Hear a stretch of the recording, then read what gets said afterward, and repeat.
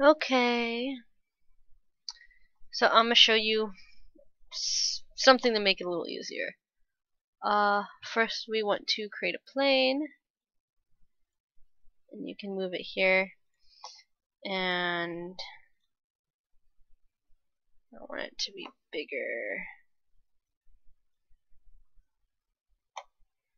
Okay, and then I'm gonna add a texture to this. So I'm gonna go here, and then okay, click it, and then I want to material attributes, and then right here is it, and then I'm going to do color with a little box, there we go, and I'm going to scroll down somewhere. It should be here. I'm going to select file if I can find a file. Oh, file. This means it'll have the texture of whatever you want. And then I'm going to scroll down here. This is what you need. It takes it from like this, whatever directory you have. So I'm going to go to downloads. I want this image just because, and I want it to go to documents, Maya. Copy. Documents. Somewhere. I need to clean this up.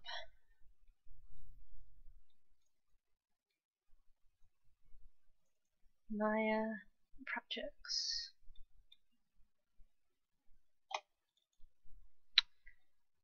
Default.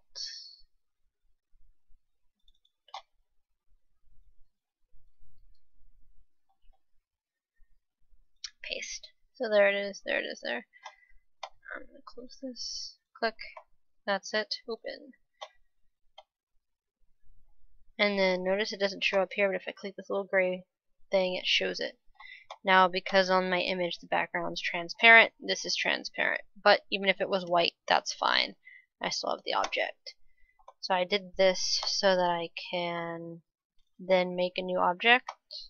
You can click here. Or if you don't want to do that, I like to do this. Cube, and if you click the side, you can add or subtract how many divisions it is. So I'm going to do, I like 3. And then normalize with height, division width. I want 5 actually. This is how big it is.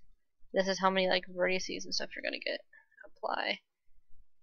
If you click apply, it automatically creates it. Close. And then I want this.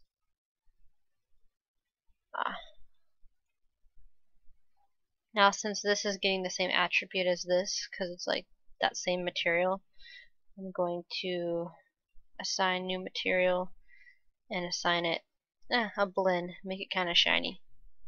And so I can see it easier, I'm going to make it blue. And then you can zoom in here.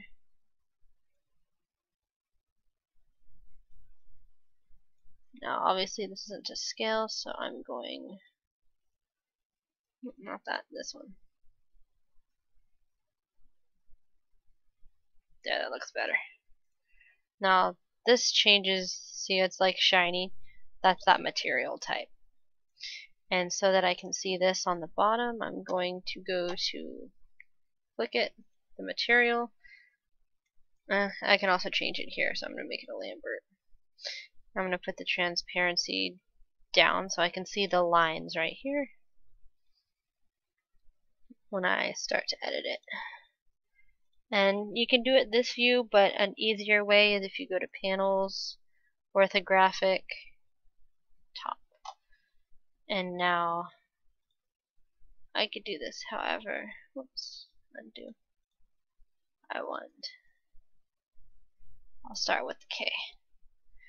So what I like to do is click, go to vertex. See, I can either like do that and move it. If I highlight it, I can move both of them. So I'm going to move them here, right? And then, well,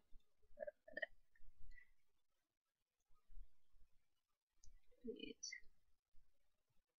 here, right? I'll keep clicking on the other thing. You can lock that other layer if you need to.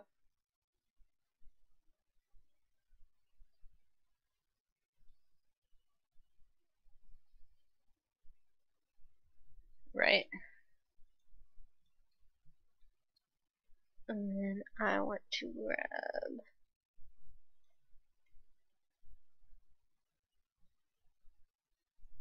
and then I can click here. And I like these, but if I want to just like move these, I can move them to give me some more area to control.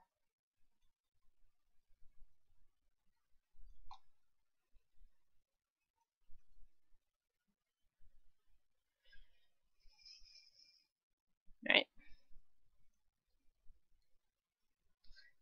So then I want to take, actually, this one's gonna go here, and this one's gonna go here. And then I could also,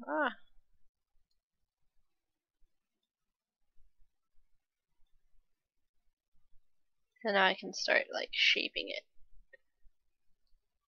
So if I wanted to take like these over here,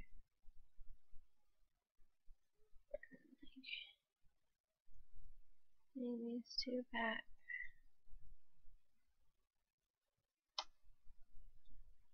Yeah, so you can just like move it. And then if you want to go panels, perspective, and then if I want to, I can also do face and shift select. If you select it, it'll also get the ones on the other side.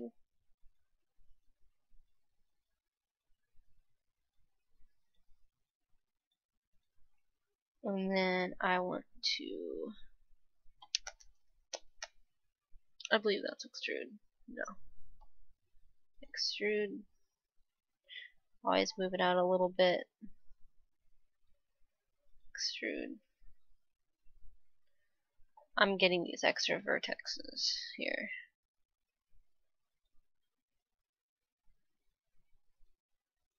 Cool.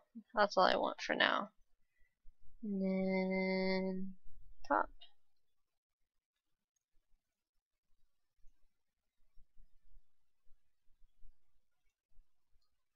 Object view. I can get out of that. There we go. And then I want the vertex. And then I want these two to go up. Have to keep these together. If they get mixed up, it can get a little nasty.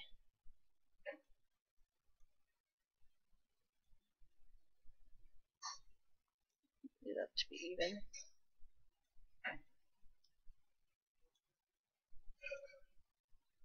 That's fine. And then I can like just drag this where I want.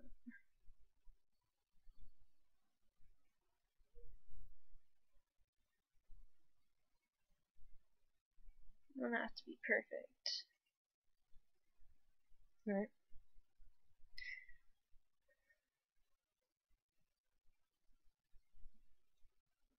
Oop. Crap.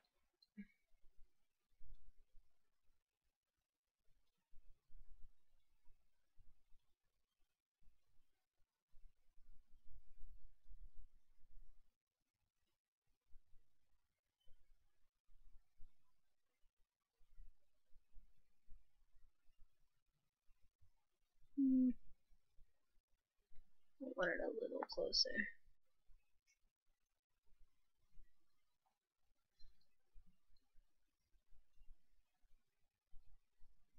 And I do want this here. This go here. These don't really matter, honestly. And yeah, that's how you would do that. You know, you just keep messing with it and going on.